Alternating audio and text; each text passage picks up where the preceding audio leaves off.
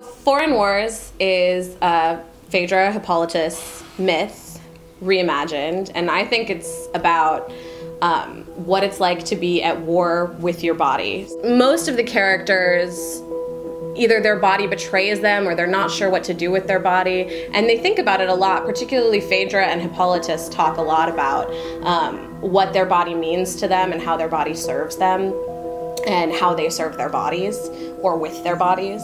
And Phaedra, I sort of took a cue from the idea that she was the snake queen of Crete, and of course she prays to Aphrodite, who is a snake goddess and a snake-like deity, and so she has a lot of purposeful, seductive, slithery kind of movement.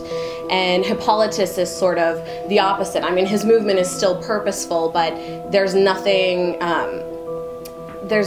that can sort of bend in him, which is inevitably what breaks him. Foreign Wars is excellent and exciting, and there's so much in it that you can think about, but there's also so much in it that you can just sort of let wash over you. I mean, everyone in it is beautiful, and the writing is beautiful. It's poetic language, and you know, it's just I think it's a beautiful experience.